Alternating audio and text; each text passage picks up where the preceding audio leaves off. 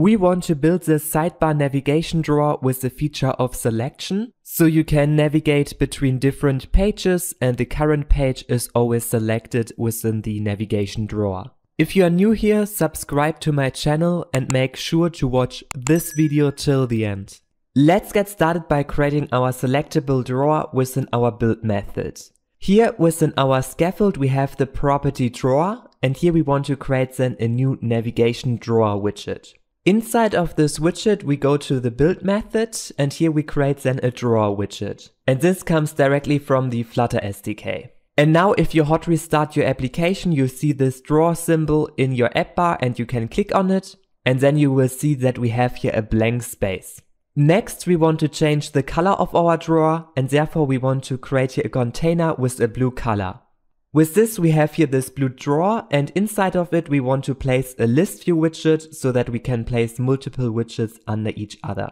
Within this list view we want to create another column widget, and here inside of the column widget we want to create then a new menu item. And this menu item is then here one specific item within our navigation drawer. Each item has then an icon and also a title. And therefore we create here first of all the title and secondly also the icon.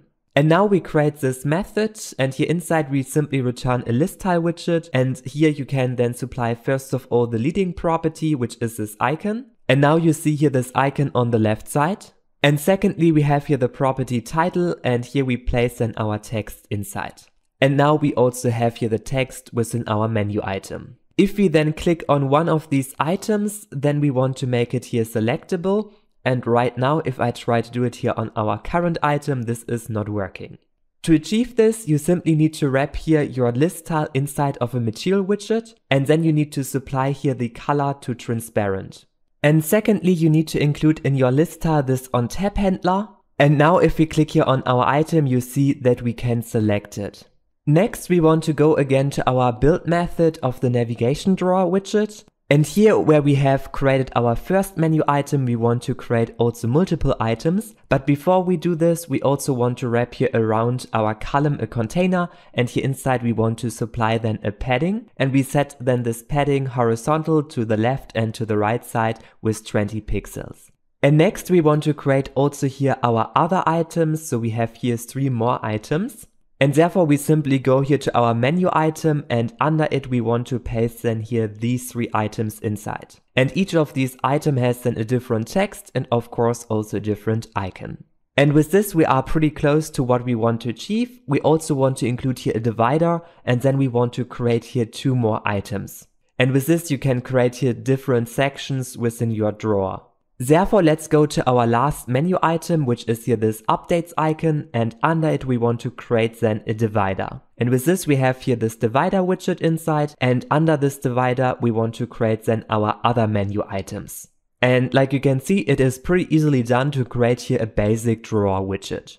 Optionally, if you like, you can also go again to your build menu item method, and here inside you can then increase the font size of each of your items. So for example, I put it here to 16, and now you have here a bigger font size. Next, we want to add the selectable state to our items. Therefore, we create here a new model class navigation item. And here inside we put then all of our items inside. So here we have all the menu items, which you see here also on the right side. And lastly, I also have included the header already, and this is later displayed here at the top. After this, we want to store our current navigation item within our state. We'll use here the provider, and I simply extend it here then from this change notifier provider, our class, and here inside we can then store our navigation item, which is our current selected state. And by default we select here then already one navigation item, so for example people, and this will then later result in that this people item is selected by default. Next we create here a getter method to get our navigation item, and we also create a setter method to set here a new navigation item. Every time if you set a new navigation item, you also want to call this notify listeners to update your UI with this new navigation item. And to make use of this change notifier provider, you also need to go to your pub/spec YAML file, and here you need to include this provider package under your dependencies. And lastly, we need to set up this navigation provider within our Flutter app. Therefore, you need to go to your main.dart file, and here around your material app, we want to wrap then this change notifier provider. And within the create property, you simply return here then this navigation provider, which we have created before. And with this, the whole application can now access here this navigation item state, and it also can set then later a new navigation item state if we select here a new item within our navigation drawer. Next, we want to make each of our menu items identifiable with this navigation item. Therefore, we simply go back to our navigation drawer widget, and here where we built our menu item, we want to include then here this navigation item. And then you need to go all the way up, and now for each of our items we want to include here this navigation item. And here always make sure that you put the right navigation item inside, so if we have here the text of people, then we put the people navigation item inside. And the same also works here for the other items. And with this we have assigned to each of our menu items a navigation item. Then we go again to the build method of our menu item. And here inside we can access now our provider, our navigation provider, which we have created before. And over our provider we can access then here our navigation item state, which we have included before. And this holds then always the current item which we have selected here on the right side.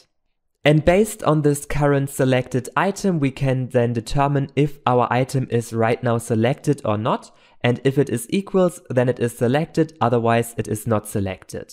And lastly, you can simply go to your list tile, and here inside you have a boolean flag which is called selected, and we put here then our isSelected boolean flag inside. And secondly, we want to include here our selected tile color, and we put here a white color with some opacity inside. And now you see that the menu item people is selected. And this is because we have inside of our navigation provider set our navigation item to this people.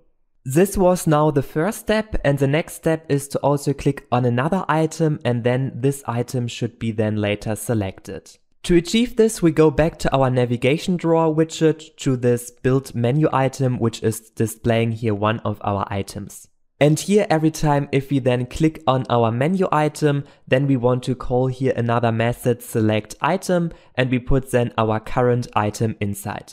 And now we want to create this select item method where we get then every time this navigation item, which we are currently here inside. And now we need to put this item simply inside of our provider. Therefore we access here our navigation provider first of all, which we have created initially. And now we want to use here the set navigation item method to also change our current selected item. Therefore, let's go back to our navigation drawer, and here on the provider we want to call then the set navigation item method, and inside of it we put then the item on which we have clicked right now. Let's also try it out. So I click here on another menu item, and you see the menu item is then selected.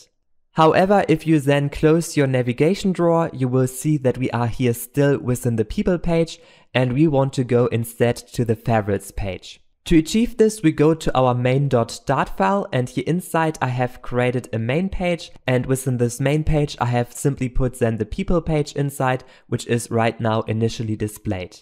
And we want to change here our people page by a new method build pages. And within this build pages method, we want to build then our pages depending on the current item which we have selected. And to get this current item, we simply access here our navigation provider, which holds the current item which we have selected in our navigation drawer. Therefore, let's go back to our main.dart file, and here we access then our navigation item. And based on this navigation item, we want to choose then the right page. So for example, if our navigation item is people, then we want to choose here the people page. And this people page is then the normal page which we have created initially with a scaffold, with an app bar, and also with the navigation drawer widget. And we also do the same thing for our other items. So I simply include here, for example, the header widget. And for all the pages, make sure to put the navigation drawer widget inside so that you have here this menu item and always can go back to the menu. And this is what we do right now with all of our items. So you see, we also access here our favorites item, and then we show here another favorites page. With this, we can try out our build pages method. And if I click here then on another menu item, then you see he is also going to this page. And the same also works with the other menu items. So if I click here on this item, he is going also to the page, which we have then put here inside. Lastly, you also can include here the header widget within your navigation drawer. And we also want to look at how we can change here then the icon color and the text color if our item is selected. Therefore, let's start here with our header, and here we want to create first of all an image, then a text and another text and an icon. Let's go to our navigation drawer, and here inside of our list view on top of each of our other items, we want to include then here our build header method. Inside of it, we want to place then some data, and this is what I have defined in another location. So here I have defined the name, the email, and also the image. And these are then later displayed here exactly in this header. And lastly, we create then this build header method, and I don't want to go into detail about it because I have created it already in the last video, this header. So I will link this in the description, this video, and this video is also talking about all the details about how to create a navigation drawer. However, let's also implement the case that if you click here on this navigation drawer, then we want to go also to a new page. To achieve this, we simply wrap here our navigation drawer inside of a new widget, which is called Inkwell. And here every time if you tap then on this widget, then we want to navigate to this new page. And therefore we do the same thing as before. We call here our select item method, which we have implemented before. And here we simply put then our navigation item header inside. And this will then call here this method and put then our current item to this navigation header item. And now we can try it out. So I can click here on this header, and then he is also navigating to the header page. And this is also what we have defined here within our main.dart file. So if we have here this navigation item header selected, then he is going simply to the header page. We also want to look here at how we can change then the icon color and also the text color of our item if it has the selected state. To achieve this, we go to our build menu item method, which displays then here this item. And here we have then this color. And right now we have set here the color to white. And this color is then also going here inside of our icon property. And it is also going inside of our text. And now we can simply take here this is selected state. And if our item is selected, then we simply want to change here this color, for example, to orange. And now if you hot reload, you see that our selected item has here the foreground color orange. And by the way, if you want to get here this whole source code of this application, then you can get it with the first link in the description, and with the second link you can get access to my Flutter courses where I teach you how you can become a better and more efficient developer. Hello everyone, thank you so much for watching this video. Please make sure to give it a thumbs up and subscribe to my channel here to get the latest news about Flutter, and see you soon. Bye!